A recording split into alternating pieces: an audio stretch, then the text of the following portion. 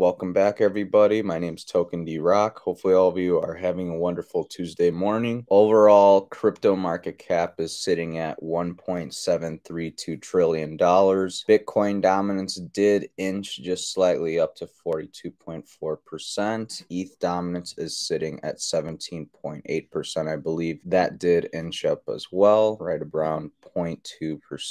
Bitcoin was sitting around 37.5 yesterday. That brought ETH pretty close to 2,400. It's recovering since then. BNB's recovering a little bit. Cardano, a lot of these alts have not moved for the most part since yesterday's stream. So looking at the 1 minute chart for Bitcoin, you can see yesterday there was a lot of overbought areas. So that technically means buyers are going to become sellers at these particular levels. Like see like this spike right here, this spike right here, this spike right here. But as you can see, past 8 hours, we haven't seen a whole lot of spikes indicating that Bitcoin is overbought. We did almost reach one over here more recently in the past past hour, but we haven't been seeing any of those, what I'm trying to say, in the past 8 hours. Looking at the 1 hour chart, we don't really have confirmation if this is the bottom yet, but this doji star is a bullish reversal sign, which typically you see indicator the next day, but we'll see if that line of support holds considering all the fears about Ukraine and stuff like that, war going on over there, as well as concerns about what Biden's executive order is going to do to crypto, whether it's going to provide clarity or if it's going to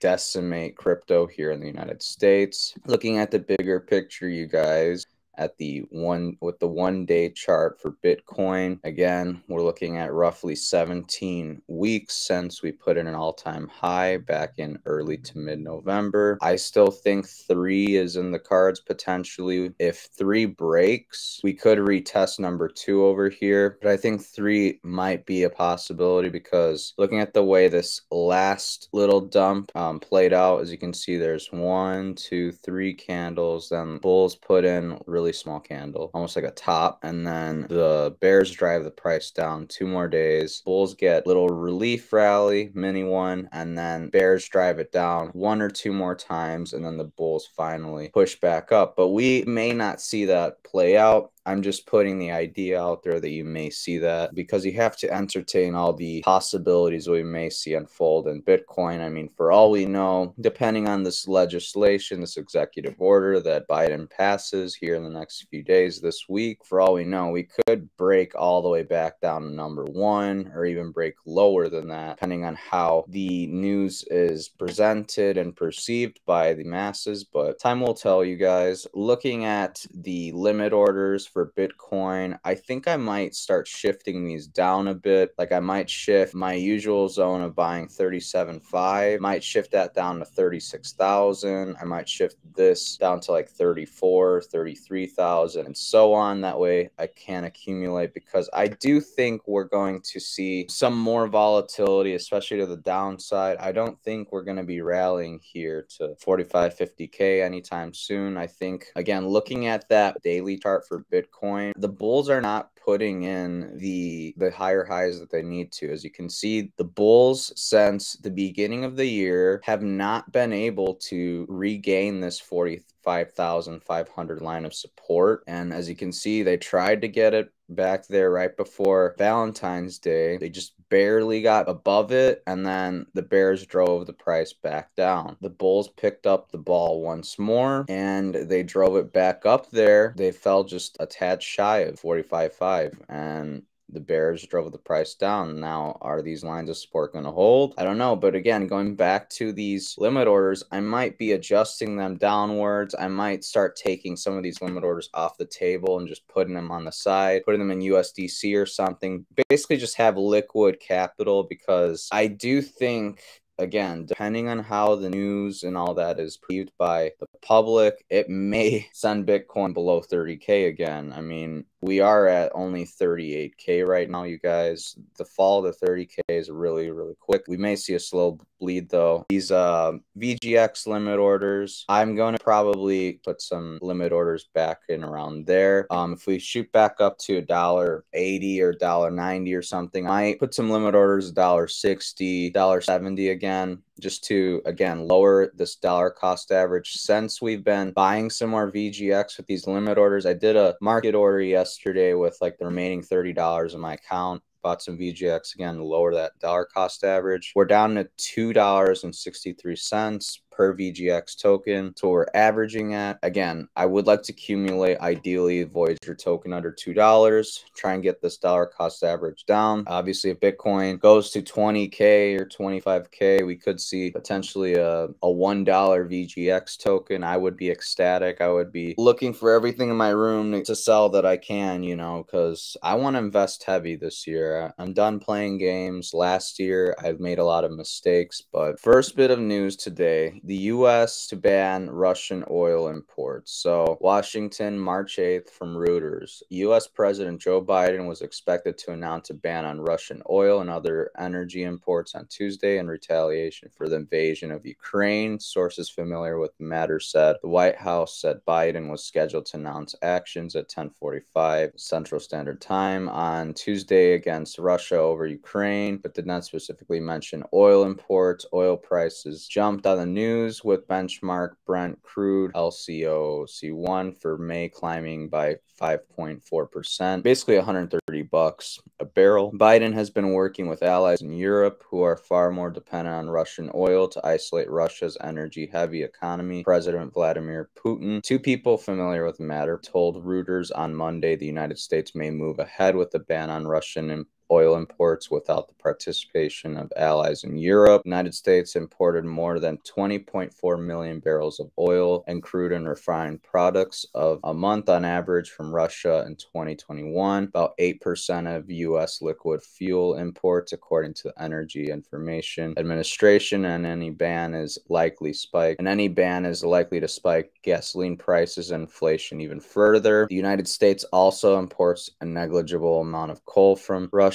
So, I mean, we're already seeing gas prices tick up quite a bit. I don't know if you guys have been at the pump as of late, but right around October 2020, full tank of gas for me was right around $30 to $35. Right now, I filled up a full tank the other day. It cost me about $55. The gas price difference that we're paying at the pump is pretty drastic, and a lot of people like to shrug it off like, oh, like, why are you only fixated on the gas? Well, the reality is, all the goods that you see at the supermarkets and stuff like that, they come in on trucks. And surprise, surprise to no one, trucks largely still run entirely on gas. So if gas prices are higher, all the goods and products that go to the store via trucks and stuff like that, because gas prices are higher, it's going to cost more to get those goods from A to B. Pretty simple logic here, but look, a decade of Russia versus U.S. gas wars in Europe laid out in U.S. Embassy cable, WikiLeaks. Again, if you're not familiar with WikiLeaks, Edward Snowden, Julian Assange, some key whistleblowers who are in hiding right now and trying not to get extradited. Funnily enough, I believe Edward Snowden's actually in Russia, so the Russian government's the one thing that's keeping Edward Snowden from being extradited to the U.S., which would mean jail for life. Not good things. And then Julian Assange, I think, is in custody, but they still won't bring him to the U.S. They're trying to get that done. But look at this. Senior officials of Italian energy giant Eni reject claims that their collaboration with Russia's Gazprom endangers Europe's energy sector. Instead, they maintain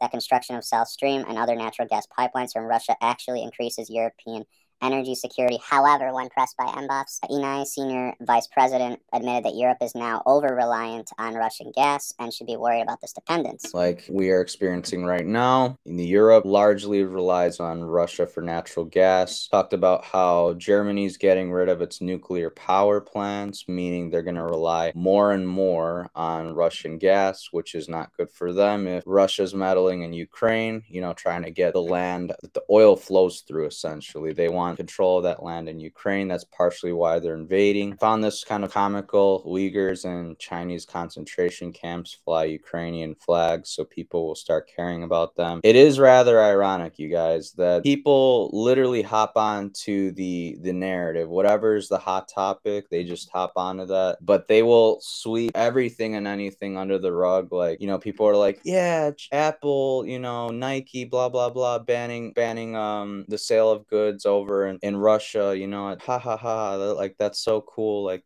they're doing the right thing. It's like, okay, you do that. A lot of those same companies use arguably like almost slave labor. You know, basically they run sweatshops with very unbearable conditions. They pay their workers like SHIT in China. In China, for example, they literally have concentration camps for Uyghurs, who are a group of Muslims essentially. I'm not that familiar with which part of Muslim ideology they believe in or anything like that. I'm not claiming to, but it's kind of interesting how here in America and the free world, we like to pick certain things to care about and other things, it's not a big deal, whatever. Concentration camps, Uyghurs over in China, who cares? Anyways, last thing I want to touch up on is President Biden is to sign crypto executive order this week as industry faces sanctions pressure. A lot of people are getting nervous about this because a lot of people think it may be the single bullet to kill crypto here in the US, at least the crypto industry, which will drive crypto companies offshore, bring jobs elsewhere. We could have those jobs here in the US, but that's the other thing. The other side of that coin is this executive order is needed because it will provide some regulatory clarity as to how businesses can and can't do business here in the US, how customers can and can't trade digital assets such as crypto. Personally, I'm pretty lukewarm, expecting something bad, but I think it won't be as bad as some people will make it out to be, but we'll see. Time will tell. For all we know, the US may be about to shoot itself in the foot yet again with crypto, but we'll see. I mean, the SEC, like we've discussed several times here in this channel, SEC is still looking into how Celsius, Voyager, Nexo, and other platforms make money and then pay out staking rewards on their exchanges slash platforms. That was like first shot in the foot by the SEC after the SEC went after BlockFi and completely destroyed their lending product here in the US. At least for US consumers. If you're out in the US, you can still open an account and still be earning interest. But yeah, I'm a little concerned about this, but what does this mean for me? You know how people have been talking about how we're in a risk-off environment? I think this is even more of a sign that maybe you should play it a bit safer with what you're buying with crypto. Maybe you should not have a portfolio loaded up with SHIT coins, you know? Maybe you should probably buy some Bitcoin, some Ethereum, some more cryptos that are a bit less volatile, you know, in the space. That's what I personally am doing, but anything that I say on this channel is not financial advice because I'm not a financial advisor. Just need to make that abundantly clear. Anything you hear is for entertainment and education purposes only. But yeah, that about does it. What do you guys think about this executive order that Biden's going to push through here in the next week? Do you think it's going to be good, bad for the space? Good because it provides some regulatory oversight as to how business and crypto should be transacted here in the US? Do you think it's bad because it may be, you know, the US shooting itself in the foot? What do you think about Biden potentially banning Russian oil imports? What do you think about it? Let me know down below in the comments section. I'm not the only voice on this channel. I want to hear from you guys too, so let me know down below. Again, in the description box, I got some links for you to earn some passive income on the crypto while you still can over on Celsius and Voyager. Got a link for Binance US as well. Follow me over on Instagram. If you need to look at CoinMarketCap for crypto prices and stuff like that, I got a link for that. CoinMarket calendar links down below as well. Until next time, everyone, pray, meditate, do whatever you need to do to stay level-headed, and I will see you tomorrow, 10:10 a.m. Central Standard. But invest wisely. Sheesh. Peace.